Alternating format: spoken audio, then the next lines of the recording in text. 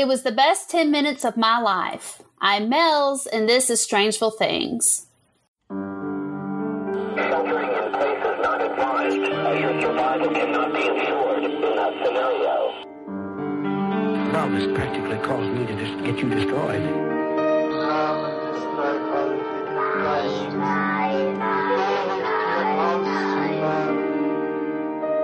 Unsolved, unresolved, and super complicated. Strangeful Things. Welcome, everyone, to Strangeful Things. I'm Mel's, and I'm here with Shuey and Acadia. How y'all doing?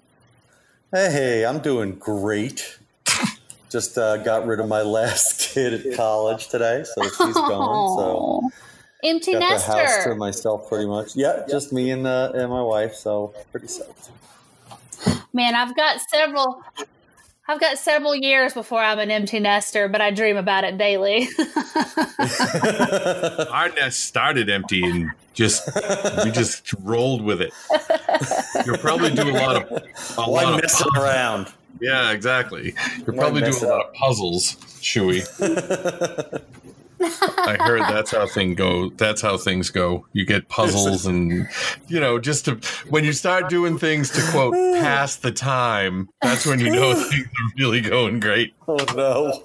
I love a good 1,000-piece jigsaw puzzle, though. Not gonna lie. Yeah, that's never going to happen. No, I don't have nearly the attention span for something like that. Oh, man. It's the only thing that couldn't do a calms me down. 1,000-piece puzzle if they were numbered. So true. I mean, it takes you, like over a year to do it, I'm sure, but it's worth it in the end. Oh, that would be a fucked up puzzle to make, though. Like, have all the pieces be numbered, but not in a row.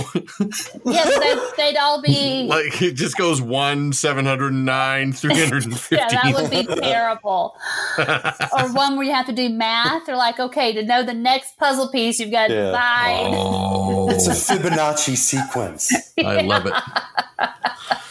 Well, I got my haircut today. That's my big... Yep, and I'm going to give a shout out to friend of the show, Melissa, who not only gives awesome haircuts, she is now a super good embalmer of dead bodies. She's getting good at embalming.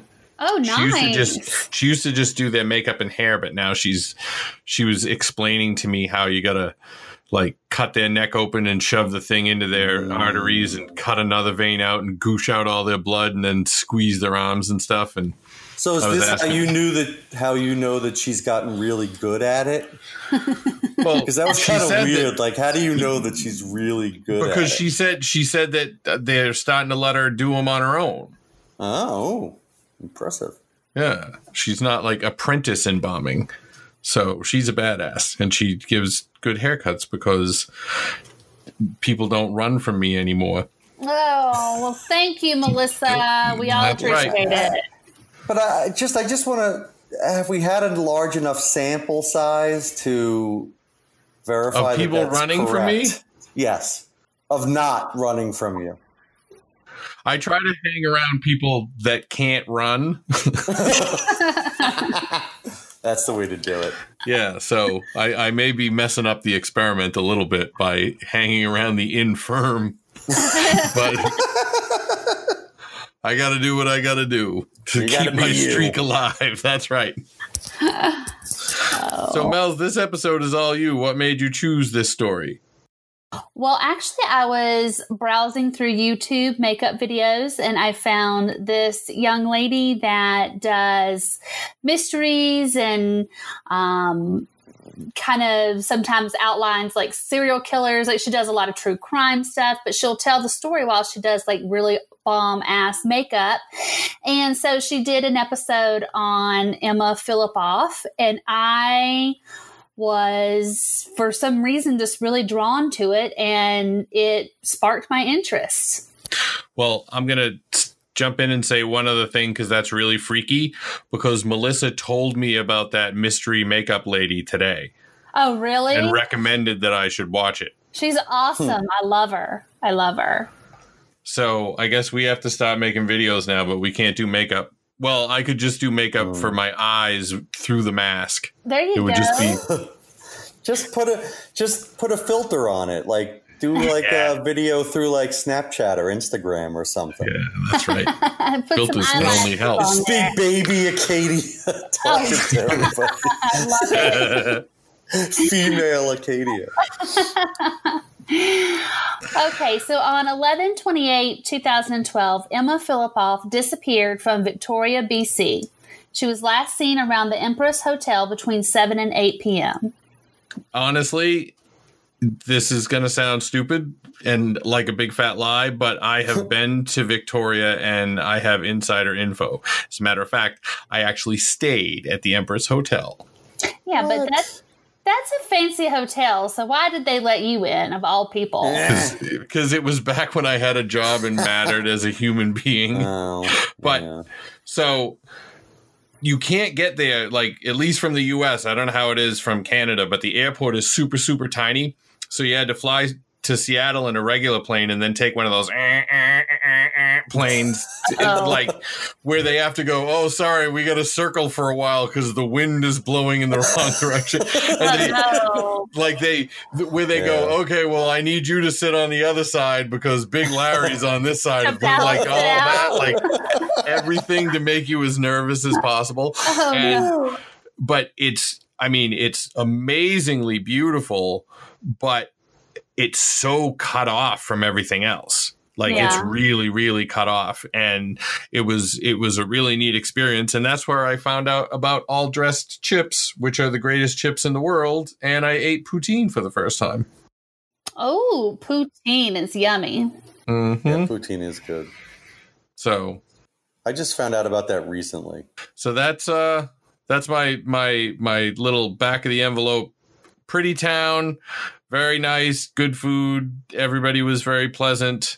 And that is Victoria, British Columbia. Not sure what to do touristy wise because I was working, but they did have a miniature museum, which was like a bunch of dollhouse stuff when everything was teeny tiny. That's all creepy shit. Yeah. Yeah.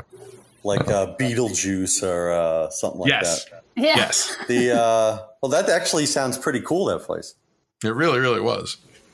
Well, now that we are done with the local flavor, I'm going to start over. And I should point out that this case is newer than we usually do, but I feel like this is something that should have attention put on it because it's unresolved. And unresolved is creepy to me. And so that's why I wanted to bring this to light. So on 11/28/2012, Emma Fillipoff disappeared from Victoria, BC. She was last seen around the Empress Hotel between 7 and 8 p.m. She was seen talking to the police at this time. Her Mazda MPV was located in the Chateau Victoria parking lot with nearly all her possessions still there. Inside was her passport, a library card, digital camera, some clothes, a pillow, ornaments, her laptop, and a few library books. She was basically homeless and stayed at a local shelter, so her car was believed to be used for storage. She asked the Chateau Victoria staff that morning if she could leave her vehicle around 7 a.m. She was only 26 years old. Yeah, that was the part, that really got to me. She was said to be in a distressed and vulnerable emotional state at the time of her disappearance. Emma had always wanted to live out west and made the move to Victoria in the second half of 2011. She was 25 at that time, had no job or home lined up. Her plan was to figure things out once she arrived. She told a friend that she had a feeling something big and amazing was going to happen in Victoria. So upon arrival, she lived with a childhood friend and their partner for a few months. Then she moved to another unit in the same building.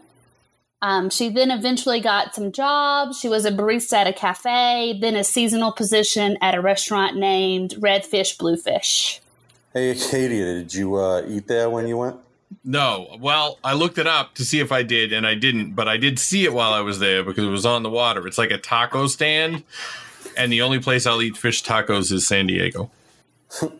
Well, so far, this has made you seem super fancy and snobby, Acadia. Yeah, I know, right? Like, you've changed, man. Like, you used to be really down to earth and humble. Used to be? I'm a goddamn pauper. As a matter of fact.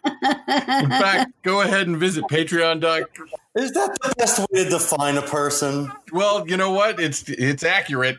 Go ahead and visit patreon.com/strangeful if you want to support the show, since I am poor.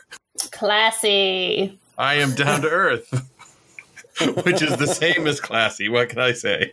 I have had brief flashes of fanciness, but mostly I'm not fancy at all. And I seem to have sunk back down to my actual regular level of fanciness. Oh my God. Which is 0. Devoid of fancy. That's right. Well, I'm just going to use that as a segue back into the story because it's as good a chance as I'm going to have. After about 3 months in Victoria, Emma became more transient in her lifestyle. So she moved in with another friend for a while, lived at Hotel 760, where she also cleaned rooms, lived on a few boats, then took to sleeping in the woods and in trees. She lived in the attic of the Sandy Merriman Women's Shelter from February to November of 2012, on and off, usually about a month at a time.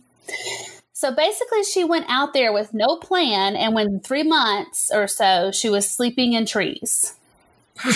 Yeah, that's the thing that gets me. Like the sleeping in trees. Yes. Like, oh, she's sleeping in the woods. All right, I get it. She's sleeping in the woods. She has no money. She can't afford to stay anywhere.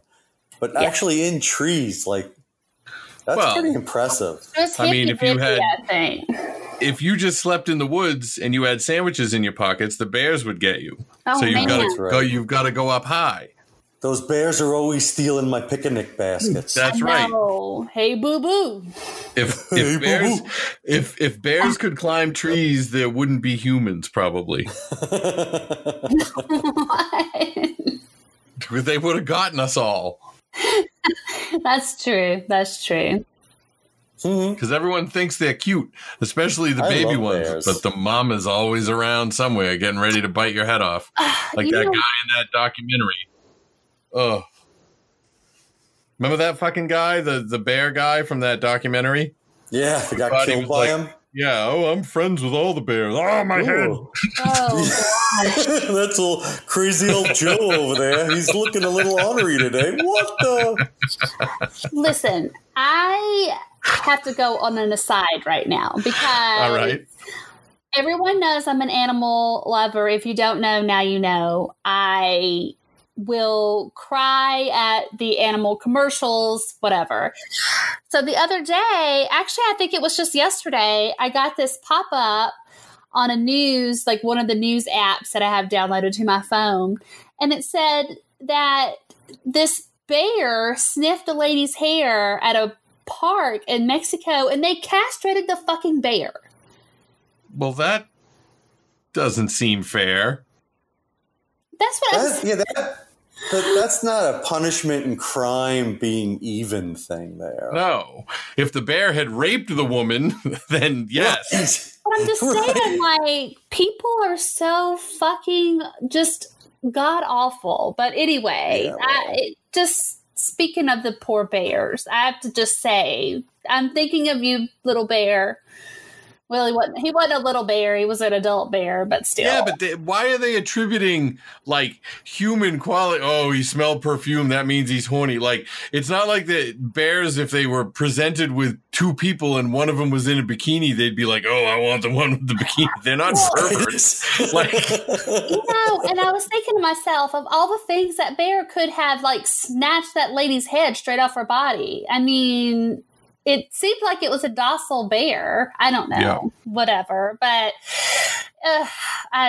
that's got nothing to do with our story. No, it doesn't. Although we have not ruled a bear out as a suspect. No, right. That's true. That is true. Okay, well, while she was in Victoria, Emma would send her family and friends emails. Now, these emails would sometimes be poetic and upbeat, but they usually remained cryptic in nature. So she would occasionally call on holidays, no big deal. No one knew she didn't have a permanent residence. She was hiding a lot of things. She enjoyed things like meditating, reading, and spending time with other homeless people around the area, street performers, and local artists. Friends described her as free-spirited, creative, giving, private, independent, trusting, flighty, and brave, which seems like a lot of adjectives for one person that goes in the broad spectrum of things you can be. Like, seems to me like you would be either quiet and reserved and a little free-spirited, or you would be, free-spirited, creative, brave. Exactly. Yeah, right, I don't know. I'm super giving. Oh, thank you so much for this. Oh, can I come over and like repay you with a dinner or something? No, fuck you. I'm also private. Exactly, right. And I'm flighty. Oh, thank you for this, but I gotta go. I don't know. Smoke pellet. Smoke bomb. She's disappeared. All right. Anyway, you can cut that part out because that was a bit of a spoiler. She did enjoy taking care of people and pets. She was considered a skilled chef, which really blew me away because she didn't have a lot of jobs that I could find. So that part was weird to me. She was a great photographer and she was an artist. She kept many journals and a blog. So she was pretty, again, wide open, I guess, but not wide open at the same time. She had one relationship supposedly during her time in Victoria. The relationship was said to have ended positively with no hard feelings. Again, she was a pretty private person, so she didn't really talk about the relationship. Emma wanted to live a pure lifestyle, so she quit drinking, smoking cigarettes, drinking coffee, and consuming sugar. She was a vegan. She began eating less and less and became alarmingly thin. She mainly only consumed water, and that's it. One friend sometimes described her as monk-like. This began the paranoia, so a big change in Emma's personality started happening when she started not eating as much and only drinking water. She became withdrawn, fearful, and started distancing herself from others. So she bought the MPV whenever she bought it in hopes of traveling. So this must have been before, obviously, she became withdrawn and fearful. Instead, she used it for storage and had been inquiring about a cheap mechanic shortly before she disappeared. Around this time, she seemed to be preparing for some kind of move, so possibly due to the changing weather conditions in the area. Some said she didn't like the winter months and she wanted to travel to Costa Rica, San Juan, Japan, Mexico, and California, just to name a few places. All right. What's an MPV and how can you drive one to Japan? Well, an MPV is a multi-purpose vehicle. So it's a minivan. But I guess they wanted to make it seem like cooler, so they didn't say minivan. I don't know that MPV sounds great, but it is not multi-purpose enough to get all the way to Japan. So that must have been like a little side trip. I got MPV in college. No, you did not. You disgusting person. Oh. Not because of the MPV. And he was my roommate. But because you made the joke. MPV is not it's HPV. I know what it's it HPV, is, and I was trying to be politically correct there. The M is for mammal. Gosh. Mammal virus. You are so ridiculous. All right. All right, focus. Now, Emma wrote in her journals that she had potentially been suffering from mental illness from the age of 11. And due to her secretive nature, she was able to hide this from family and friends for years, which breaks my heart for her. One friend made the observation that Emma could have been obsessive compulsive because she would arrange patterns using things like feathers, shells, rocks, and food. Oftentimes, she asked others to participate in these rituals with her. One friend called her dad James and let him in on their worry when she was found in some kind of euphoric state during the night. So she was basically standing outside and staring at the sky. Emma was super pissed to learn that James had been contacted and declined his offer to fly her home. So this was in Victoria, where she was starting to just kind of stand in one place and staring off into the abyss, I guess. Great. Jesus. Yeah. She insisted she would be fine on her own. Her parents were divorced, and her father failed to inform Emma's mother, Shelley, about the incident. Shelley has stated that she would have flown out immediately had she been made aware of what was going on. That's pretty fucked up. Yeah. I mean, I guess, like, if she had been hiding the mental illness, then even if someone contacted her father and was like, hey, kind of saw Emma doing something weird, and he reached out to her and she was like, whatever, you know, brushed it off. If she had done a really good job of hiding that all of those years, then, you know, you might just be like, man, she's doing something weird. I don't know. Right. Yeah. And it's not unusual to hide it either, you know. Right. Well, it also could be, I mean, the possibility also exists that she didn't know. You know what I mean? Right. Like, if you're undiagnosed, you can just think everything is fine, and you know, I'm going to hide in this fucking tree. You know what I mean? To them, it should be seeing somebody who are not. Yeah, right. Yeah. No, you're right. Because at that age, do you really know that something's off?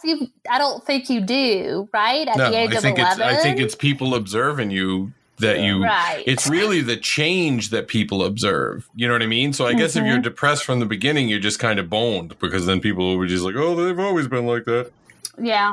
But there's so much that has to happen, for you to be treated properly. Like, it can't be the year you have like some asshole teacher who doesn't give a shit. Like, it's got to be like, you got to have the right teacher or the right, you know, somebody that's in the school that you deal with. Right. According to friends, Emma had been stressed because she was feeling like she was being harassed by someone she had an unpleasant experience with years prior. So she didn't provide many details or reveal who the person was to her friends or in her journals. That's where that private nature comes in, I guess. Yeah. One roommate said that Emma avoided men in social situations where men would be involved and did not stay in co-ed shelters. She started to seem frightened to go anywhere besides the shelter or the pier. Approximately 2 weeks before she disappeared, a friend said Emma was outside the shelter, cold and wet, standing still, staring at a group of crows, which is called a murder. Mm-hmm. During this time, staff at the shelter also noticed Emma's behavior and related it to depression and paranoia.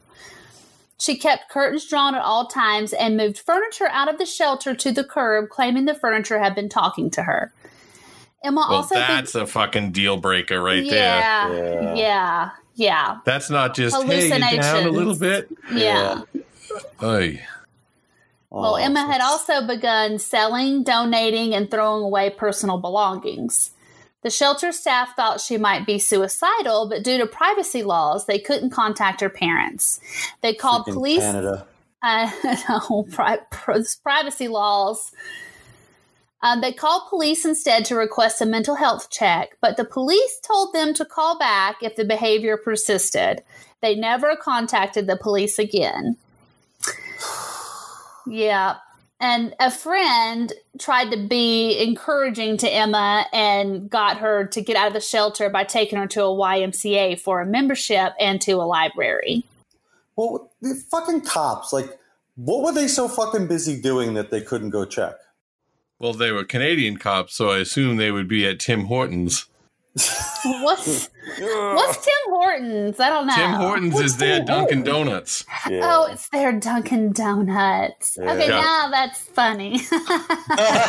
No, it makes sense.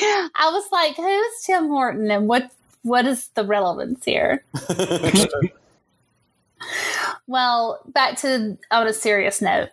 Emma made a series of frantic phone calls to her mother starting on the night of November 23rd. Shelley assured her each time they spoke that she would make arrangements for her to come home. Emma called back the next day, insisting that she would stay in Victoria to work things out on her own. The cycle of changing her mind occurred 4 times over the next 4 days. During one of these phone calls, Emma told Shelley she did not know how she could face her. Emma's final call to her mother was made on the morning of November 28th. She said, "Don't come, Mom, not today." Shelley said there was a noticeable change in Emma's voice, which concerned her. Shelley put everything on hold and took a flight out later that afternoon. With a history of mental illness in the family, her mother was very worried and felt Emma needed her. According to witnesses, Emma returned to the shelter at around 6 p.m. that evening and was informed by staff at the shelter that her mother was on the way.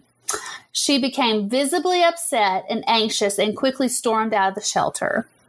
Shelley arrived at the shelter around 11 p.m. and learned that Emma did not claim her bed that night. Shortly after midnight, shelter staff called police to report Emma as a missing person. So what do you think so far? Oh, this is just heartbreaking. Yeah, it is. Oh my God. I memean, I wonder why she was so freaked out about the mother coming. Right. But something had to be happening. Well, I was wondering if it was a manic episode or something where it's like, okay, now not that wouldn't be rooted in something going on, right? Like Right. someone following her or something happening to her. But also it just feels like it's a bit manic for her to be calling and then come out here and calling, no, don't, calling to come. It just, it's so heartbreaking to me. Like I can't imagine as a parent. Oh, this is totally heartbreaking. Oh my God. Well, the thing that sticks out to me is when the time she said she didn't know how she could face her. She thought she had done something wrong. Right. I didn't quite it never really got into detail about what that even meant. No, but I mean, anything we do would be extrapolation. But if she had hidden, whatever condition she had for that long, and then all of a sudden she didn't want to admit to her mother that she actually had the condition. Yeah. But you know what I mean? Which would make sense if it had been formally diagnosed. But since she was still kind of winging it, it's kind of hard to believe that would be, the way it went down. Right. I guess it's possible, though. Yeah. So now we're going to go through a timeline of events to see if there is anything that sticks out to either of you. And Acadia, I know you found something when you were looking into the case. Yeah, it's just adding on to something in the timeline, though, and Shuey has something for the end. Yeah, you do. Well, thanks for research shaming me, you asswipes. You interested us. It's not our fault. Okay. Yeah. I like that better. I sparked your interest there. Okay. That's right. Anyway, here's a timeline that I did not recreate from scratch, so don't come at me. And remember, this is all from 2012. So on 11/20, she got the membership to the YMCA. When she went there, she was observed leaving and returning 4 times within a 14-minute period. She appeared anxious and kept peering out the window. Objection. Overruled. You aren't the judge of it. Okay, well, what is it? We just started, for Christ's sake. I just think this 14-minute thing is very suspicious because the only way that you should be in and out that much is if you're carrying shit into the house from your car or you smoke a little at a time and are trying to hide it from your family. Okay. There's no reason to go in and out that much. Right. Okay, well, I will accept your objection even though you are actually agreeing, but whatever. Shut up. So on 11/21, Emma arranges for a tow truck to take her car to Burdett Avenue. The driver observes her as upbeat and wanting to get back to her family, in her words. So when she was talking to him, that's kind of the story that she was putting out, right? Right. On 11/23, she calls her mom for the first time. On 11/24, she calls her mom to come out, then calls back to change the plans. 11:25, she calls her mom to not come out, and the van is towed to Chateau Victoria. Is there any significance that we know of surrounding the van getting towed all over the place? Well, not that I found. I assumed it was broken down and was getting fixed, and apparently didn't get fixed. Like, I think she may have eventually wanted to get it repaired. Oh, okay. So on 11/27, Mom calls the shelter and is shocked to find out that Emma has been living there. She gets the number from the caller ID, okay, because Emma had never obviously told them that she was living in a shelter, so she didn't give her the number that she was calling from. Chateau Victoria asks for the van to be towed, and then Emma makes another call to her mom asking her to come out. How often do you call your mom? I ask because I didn't call mine nearly as much as I probably should have. I talk to my mom every single day, but I could have an unhealthy attachment. So you might not want to use mine as an example. No, Joe was the same way with her mom, I think. Maybe it's a girl and a mom thing. Yeah, mothers and daughters. Yeah. Yeah. Because I would have to say my relationship with my mother's a bit less congenial. You think? Last week, she had posted something on Facebook, and my 23-year-old daughter saw it and was like, "Oh, that's really not true. She should look at this."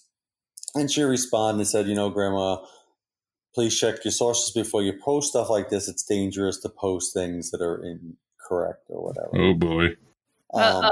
She said it much nicer. My mother just blocked her.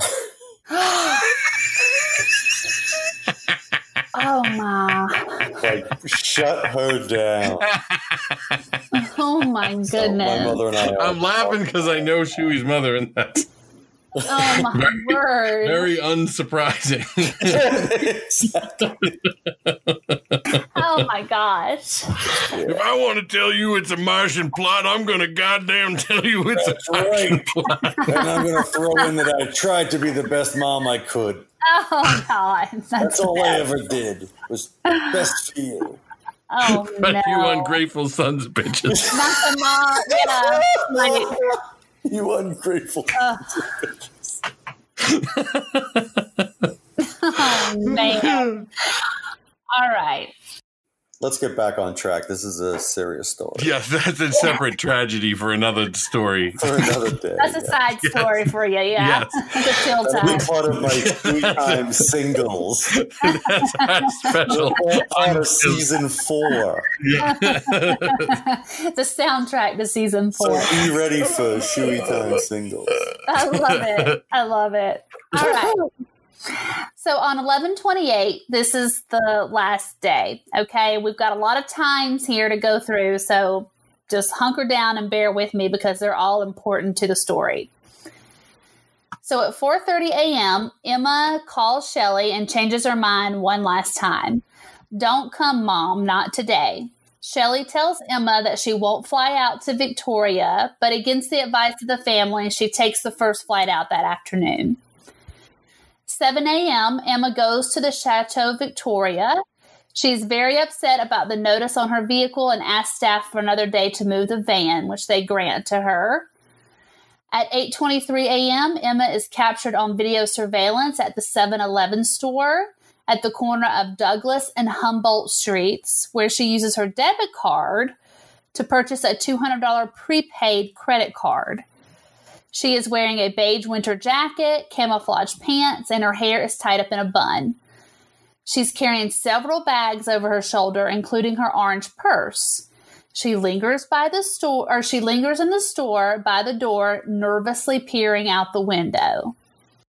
At 10 a.m., while riding the bus, Julian Ward sees Emma on Pandora Street across from Alex Goulden Hall. Now, this is my info. Okay, go for it. So, Ward, according to Emma's father, would not leave her alone from all the way back when they lived in Perth, Ontario, where the Fillipoffs were from. So remember earlier when she said she thought she was being harassed by someone that she had known before? Yeah. I think this is the guy. Yeah. Since Emma didn't have a Facebook, Julian would send Facebook Messenger messages to the father to give to Emma, which is pretty ballsy and fucking weird and gross. Weird as shit, yeah. Yeah, it really is. Just send to the dad, you up?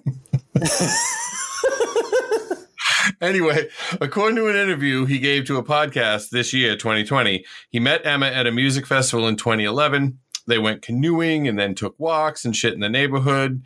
Not walks and shit in the neighborhood. They took walks and shit in the neighborhood, I should clarify.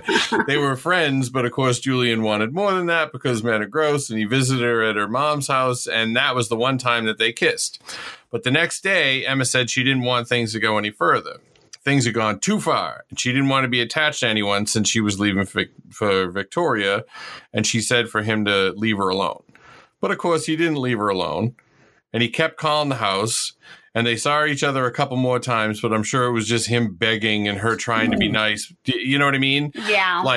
But eventually it seems like she told him to stop calling her mom's house because he left some simpy note for her at her friend's work. Oh, God. And from there, we have some suspicious coincidences where he just happens to bump into her. First, strangely, he finds her when she's going for a walk and insists on going with her, even though she didn't want him to. And remember, this is shit that he's admitting. So who knows what he didn't admit? Yeah. So he's saying, yeah, she didn't want me to.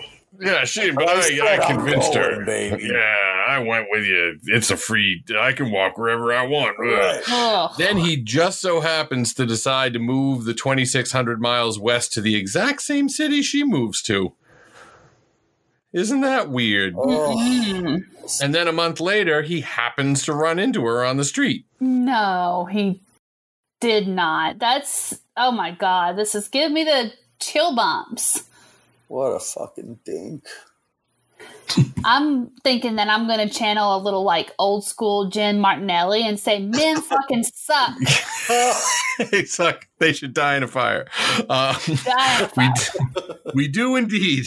But Emma was nice to him and said that his weird note made her uncomfortable, the one he left with the friend at work. But she was happy to see him. He tried to make plans with her for later, but she was having none of it. And no lie, Julian described this awkward-ass meeting as, quote, the best 10 minutes of his life. Ugh. And that's where the quote from the beginning comes from. So him asking her out and her going no, Was the but best them 10 talking was the best 10 minutes of his life. Wow. I mean, I know he's a fucking simp, but how low was his bar? Yeah, like, that's really low. Right? Oh, I mean, God. I'm sure that Mel's, you had guys doing that for you all the time back in the day. I don't know any man that would say meeting me was the best 10 minutes of their life at all. So Also, I don't picture you as going on a lot of walks. hell no. and hardly ever shitting on those walks. Now I might shit on a walk, but I don't know if I'm almost like go on a walk willy nilly. Yeah. They're separate things. They should be. Yes. No, but I could see those, like, because apparently the way they described it, those times that they, like, he kept trying to convince her that they should go out and whatever like that. Like, I can see where he was like pleading his case and whatever. You know what I mean? It's just shit that, like, you try everything and then you go, all right, well, I'm going to try one more thing. But you don't then move to the other side of the fucking continent. No. Like, that's not an accident. romantic. That's not like, no. Playing that you've lost that love and feeling would be romantic, but not any of the things that he did. No, nothing It's just he did. creepy and gross. Yeah. It is pretty creepy and gross. Well, then he said he saw her again at the beginning of November, but she was sad and confused and didn't recognize him. And the last time he sees her is the story Mel's is going to tell, but there's one more fishy thing. In December of 2012, he bumps into Emma's mom at the library, and, quote, learns of the disappearance and gets involved in the search. But remember the Facebook Messenger shit he sent the father? Yeah. Well, the father looked them back up, and at one point, Julian described himself as her stalker. What? Yeah. And, I mean, he might have played it off like he was a kidding, but now people, were suspecting the shit out of him. Hell but yeah. the cops gave him a polygraph test, and he passed. And he maintains that he doesn't know what happened to him. Yeah, okay. Well, we all know about polygraph tests. I mean, whatever. So, yeah, on the last day, he disembarks the bus he was on a few stops early to talk to Emma, who is standing on the edge of the sidewalk, one step away from the road. She's wearing a puffy, light-colored coat, her hoodie pulled up over her head, and her hair flowing out in disarray. Oh, I know that feeling all too well. She is carrying plastic bags in each hand with more bags over her shoulder and across her chest. He observes her from the back. And I'm sorry. This guy's a fucking creeper. He observes her from the back in profile but cannot see her face, so he decides to go register for his health card as planned and returns to find Emma still there, standing motionless on the corner. So what's he registering his insurance? Yeah, well, it's because National Health Service, so he was just saying, this is where I live now, I guess. Oh, okay. Right.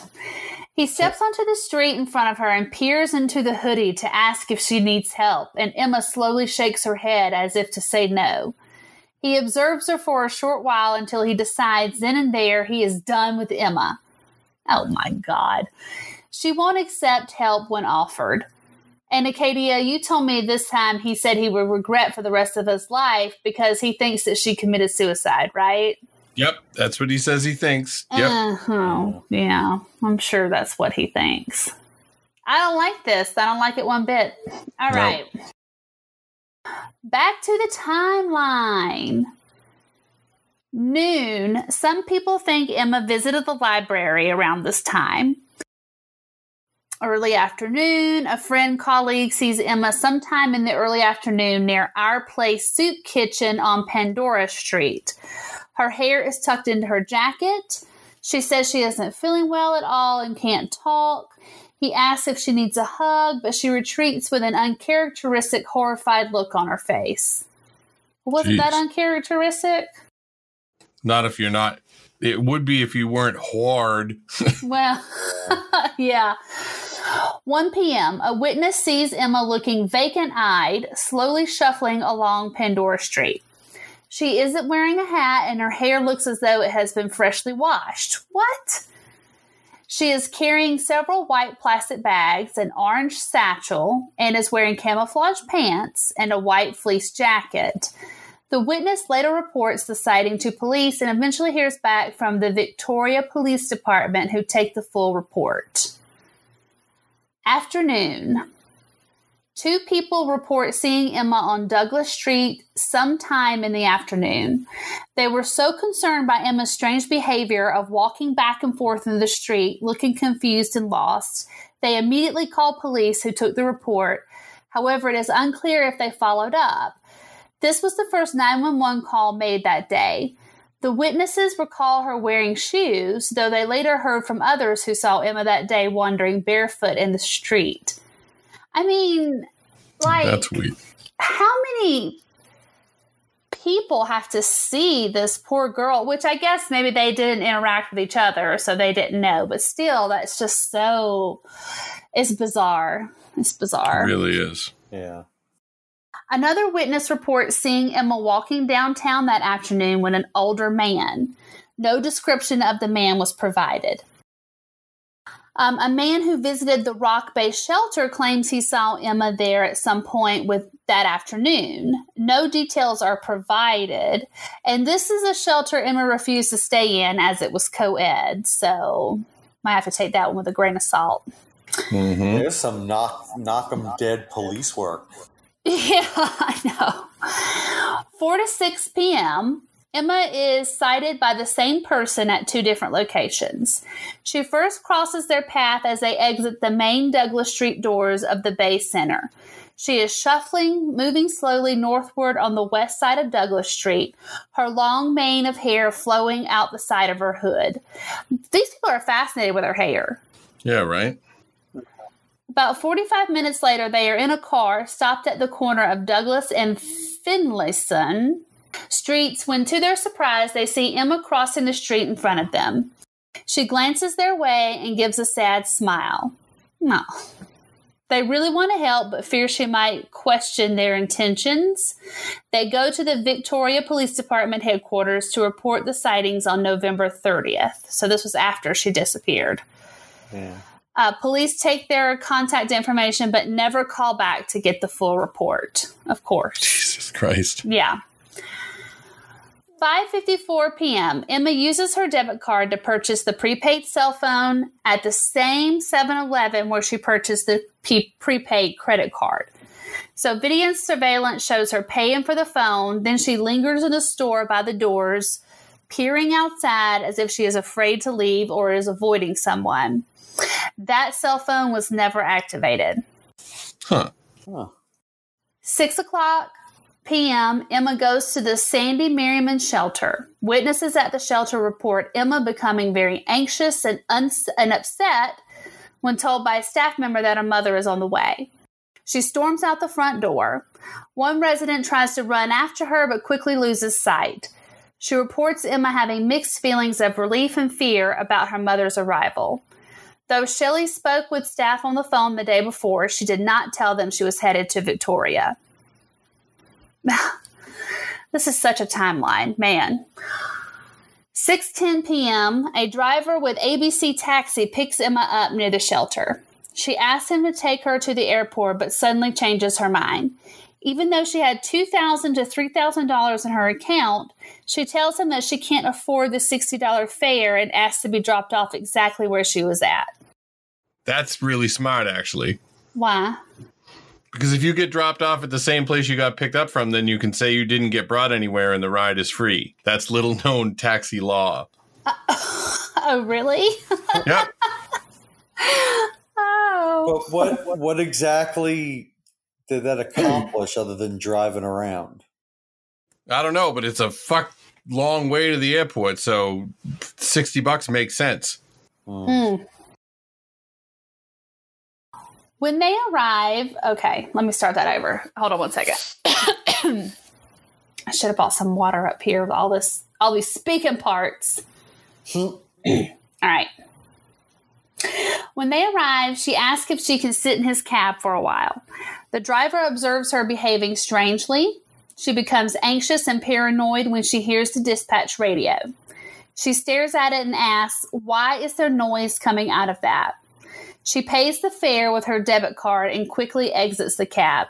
So she said she couldn't afford it, but then she paid for it with her debit card, not the prepaid one, right? Right. Mm-hmm.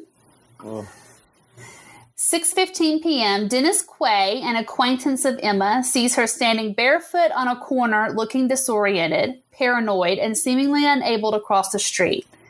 He asks if she is looking for someone or if someone is following her.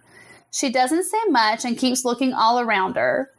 She asks him to walk with her for a bit, but becomes increasingly uncomfortable with his questions and concerns, so she decides to walk on her own. At approximately 7 p.m., he enters a nearby restaurant to call police and waits until they arrive. He observes them talking with Emma for a while, then leaves, assuming she is safely in their care. I mean, how many times were the police called this day for her? About this one girl, like, why aren't they all looking for her? And how fucked up must she have been acting for, like, everyone she meets?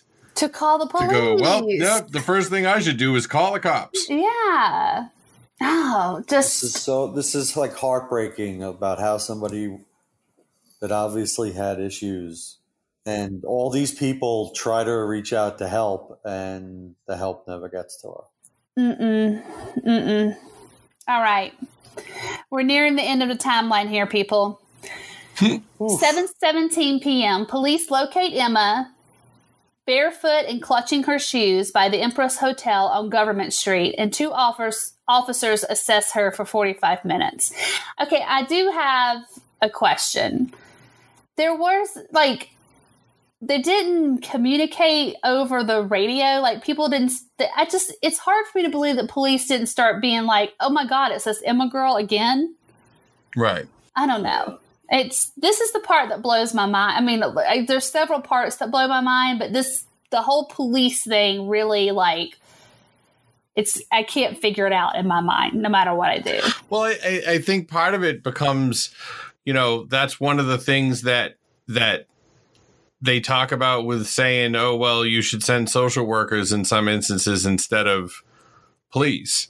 Right. You know what I mean? Yeah. Because the police are just like, well, are you robbing a bank? Nope. All right. Go about your day. Right. They're not fucking psychiatrists or whatever, Like, look, you got like a domestic dispute thing going is the best thing in a charged atmosphere like that for a cop to run in with a gun. Like, it'd be like some shrink being like, all right. Exactly. Well, according to police notes, at no time did Emma engage in a dialogue, but rather answered with one word or nodded her head. It was almost 30 minutes before she even spoke, and then only gave her name at their insistence. She refused to put her shoes back on and said she was just taking a walk and planned to meet with a friend. By 8 p.m., police decide she is not a threat to herself or anyone else and watch her walk away. This is the last confirmed sighting of Emma. The identities of the two officers are protected by privacy laws, and details of the conversation have not been released. Shelley sent in a Freedom of Information request on May 19th of 2015, which was denied by the Victoria Police Department without reason. Yeah, so the reason is they don't want to fucking get caught. Yeah, exactly. They know they fucked up. Fuckers. So 11, like, even her refusing to put her shoes on mean she was a danger to herself because she could have stepped on a bottle cap. Yeah, exactly. And what was the date on this? On the request? No, when this was happening. 2012. No, it was November though, right? Yeah, it was November. So it was November in British Columbia. Oh, that's true too. Yes, that's exactly. Yeah. All right. 11 p.m., Shelley arrives at the shelter and learns Emma did not claim her bed that night. The shelter calls police immediately to report Emma missing. 12 a.m., police arrive at the shelter shortly after midnight to take the report. Emma is declared a missing person. Okay, so on December 2nd, a witness came forward and said he saw her and she was acting weird and to remember the name Emma Fillipoff. And then repeating her own name 3 times like she was Beetlejuice or Candyman or something. Oh my gosh. 3 days after that, on December 5th, someone used her credit card to buy a pack of smokes. The guy who did said that he found it on the ground, and I'm pretty sure $200 would just about cover a pack of smokes in Canada. So he found it, to not be too suspicious. But then he went and acted suspicious by calling Shelley's mother 3 times and telling her not to believe where the cop said he found the credit card. How did he know her phone number? Yeah. They might have had reward. They did. Oh, yeah. Okay. So they said he found it on the side of the road, but he told Shelley that he was a drunk and didn't remember where he found it. But they gave him a lie detector test too, and he passed it. So I guess the questions they ask on a Canadian lie detector are like, are you a creep ender weirdo? Hey? So everyone passes. Yes, because they all answer yes. Well, you're... Yes, the answer is yes. Well, that's not even the creepy one. No, the creepy one is in 2014. A business owner sees a guy crumpling up a reward poster of Emma that had been in the window. He said, it's a missing person poster, but she's not missing. She's my girlfriend, and she ran away because she hates her parents. They called the cops and had video footage of him, but he was never found. Okay, so yeah, that is creepy. And what do y'all think happened? I kind of think that she killed herself. Do you? I can't believe I go along with Huard, but I think she was acting so erratically that she had some kind of break. She either she killed herself off in the woods where she slept, which you would assume that they would have found her, or she just fucking bolted and took off somewhere and didn't want to be found. Well, yeah. And since she was so off the grid for the most part anyway, it wouldn't be too hard for her to do. You know what I think? What? I think that she went off, and because she only drank water, basically, I think that she just dwindled away and like passed on somewhere and was never found. Right. You know, kind of like into the wild. So she's like a Jane Doe somewhere else. Yeah, like. Interesting. You know, that was where my thought went to, because if she's spacey, she's acting erratic, you know, she's staring off into space, you know, she's doing all these odd things, and then she disappears into the night, and we know that she's paranoid, she doesn't eat really, you know, I don't know, it just seems like it was a recipe for disaster on that front, meaning that she just slowly, I don't know. I hate to say that. Like, I don't even like to say it because it's unresolved. Like, I don't even want to put that out in the universe. That's what happened to her. Right. You know, you guys are probably right, but I don't know. There's just something about Huard. Yeah, that's true. Yeah. Like, you don't move hundreds of miles to the same city as thousands, right? Thousands of miles. This is some random girl. The way he said how like their relationship kind of like ended. How he said, you know, that was the end of it for me with her. You know, she didn't want my help or whatever. Like I can't imagine that there is a point like that for somebody who would do what he did, like to be near her. Is there a point of her? Because the most magical moment of his life was the first time she told her that she couldn't really be with him. So, you know, what could she possibly do? Yeah, what could she possibly do to make him say, that's enough, I didn't want anything to do with her after that? Yeah, right. That's the only thing. Right. You know, no matter what it is, this is just a tragedy. This girl just shouldn't be dead. And but that's kind of where my head's going. Yeah. Oh, just a tragic story. But they're still looking for her. Yeah. Yeah. I mean, not the cops, because they were never looking for her, but fucking dinks. Yeah. I suppose, I mean, the mother is still out there looking. Yeah. And this other guy is doing podcasts, the Huard guy. But I'd still put $10 on him. Even if I was betting on something else, I'd still put $10 on the side on him, just because I think it's probably, you know, there's a chance. Yeah, that's why I said you guys are probably right. Like, it probably was something. I hate to agree with Mel's saddest ending. The saddest timeline. Exactly. Yeah, right. But you know, you're probably right. But yeah, there's just something there that just doesn't feel right with him. Yeah. Well, I guess you can tell people how to find us. Oh, I will. Which kind of sounds shitty. I will. Do it. I'm gonna. I'm going to do it right now. Good. All right. Well, if you want to get in touch with me, I can be reached with Twitter and Instagram at ShooeyTime, SHOOEY time. And if you want to get Acadia, he is at Acadia on Twitter. If you want to get in touch with Mel's, and everybody does. This was a very good story. We have Twitter is Mel's Bells 84, and on Insta she is Superficial Mel's.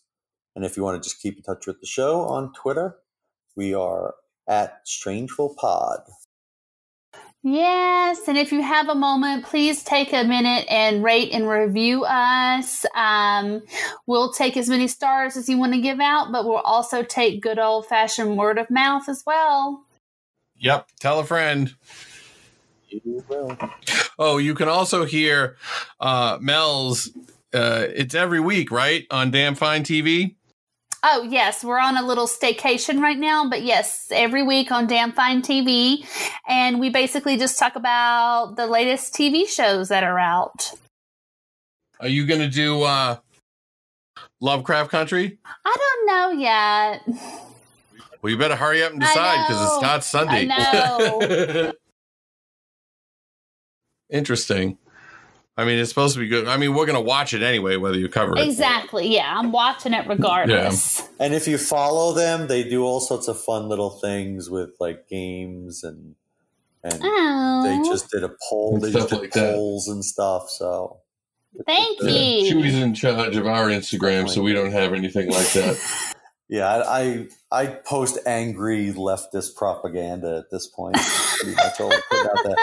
Yeah, but that's only on your account. You don't post on our account at all. It depends on which one is signed in when I do it on the phone, because it just goes to whichever one I'm on. Well, that's just great. Well, I end up liking it with the other guy, so it kind of gets there. So it's not strictly leftist propaganda. I also post a lot of cute animal pictures. Yes. That's very on brand for a show other than the one that we actually do. Anyway, if you wanna support us so that we can get somebody to be in charge of the fucking Instagram, you can go to patreon.com/strangeful and you can get the free premium content that comes with being a patron. You can get chill time, which is so chill. You can't listen to it while you're driving because you might get so chill you'll fall asleep and die. But unfortunately for Shuey, he missed the last chill time.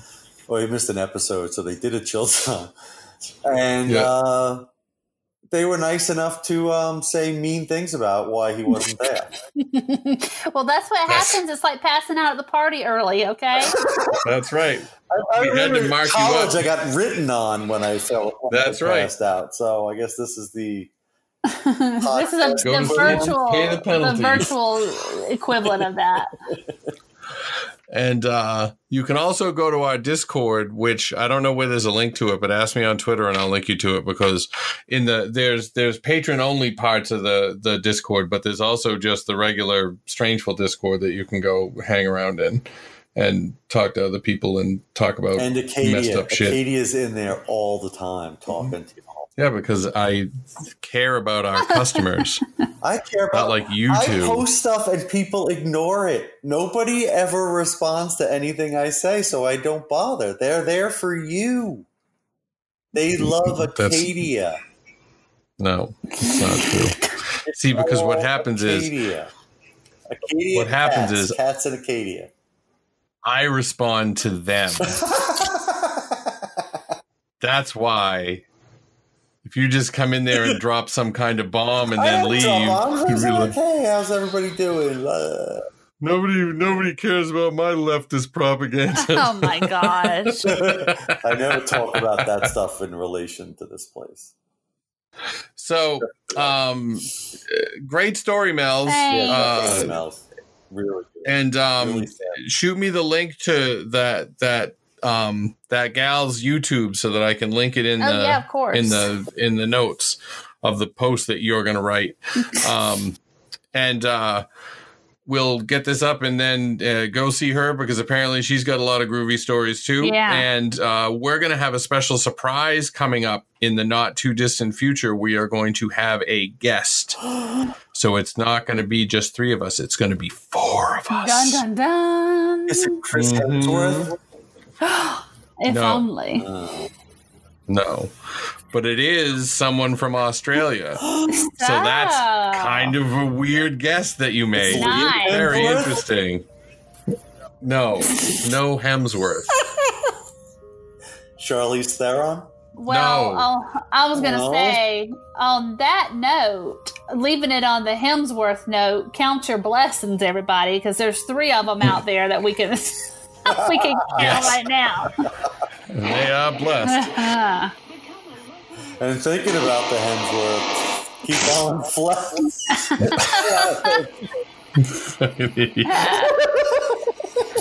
Silly. Bye. It's so stupid. Bye-bye.